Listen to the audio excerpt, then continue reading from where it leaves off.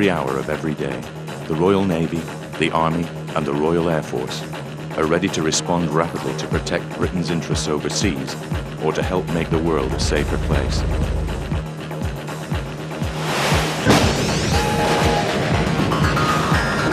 They have state-of-the-art battle-winning equipment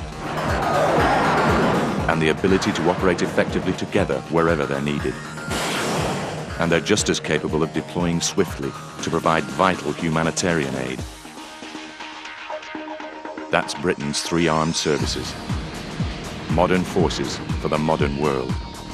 Flexible, deployable, sustainable, and made up of dedicated, highly trained, totally professional men and women.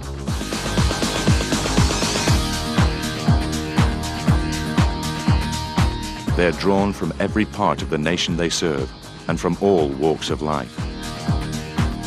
They train to demanding standards, to extremely high levels of technical competence as well, and using the latest techniques and technologies. The range of individual skills they learn is vast, and increasingly, many of them are multi-skilled. But even highly trained and motivated people need and deserve the best tools for the job.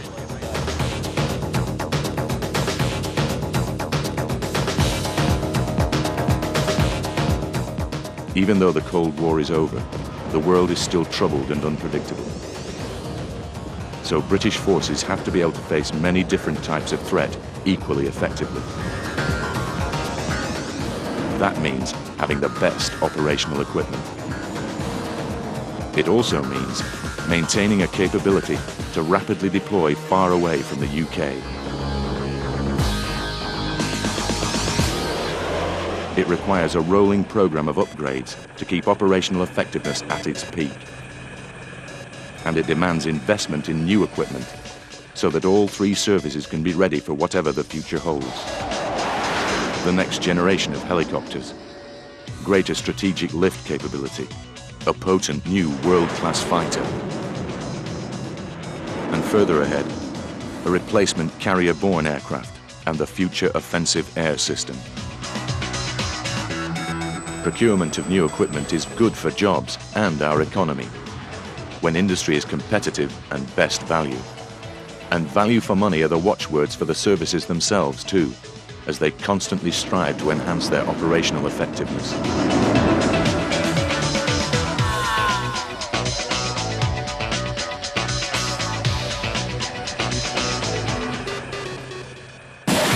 One of the most important recent developments is the increasing extent to which our armed forces operate jointly, both packing a bigger punch and making sure every pound counts for defense.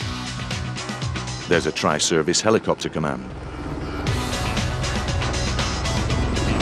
a joint Navy and RAF fixed-wing Harrier force, and a joint Army and Air Force air defense organization.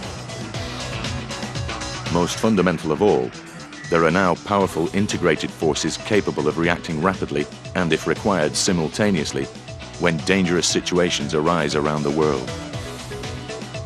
For these days, a crisis is less likely to come to us. We must be prepared to go to the crisis.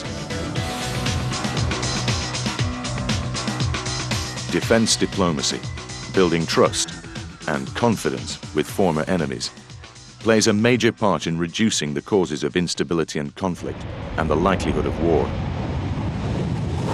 But sometimes only the threat of force, and occasionally only force itself, will contain a danger such as a country that threatens its neighbors.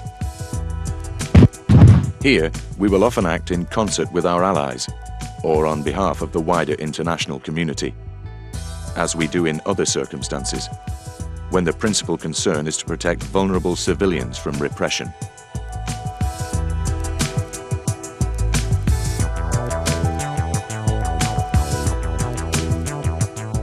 Helping former war zones to get back to normal life. Enforcing an often fragile peace. Maintaining no-fly zones, helping to ensure that dictators cannot massacre their own people. Ensuring shipping lanes are safe. And beyond these purely military tasks are a host of others. There is fishery protection, for example, and search and rescue. Help in civil operations, in the fight against terrorism, international crime and drug running. Assistance when natural disasters strike. And the provision of vital humanitarian aid of many other kinds. All carried out with the same professionalism that the three services bring to bear in everything they do. Ordinary people in their backgrounds, perhaps, but delivering extraordinary results, both in their ability to counter any of the threats that may face us and our allies, and in helping those less fortunate than we are.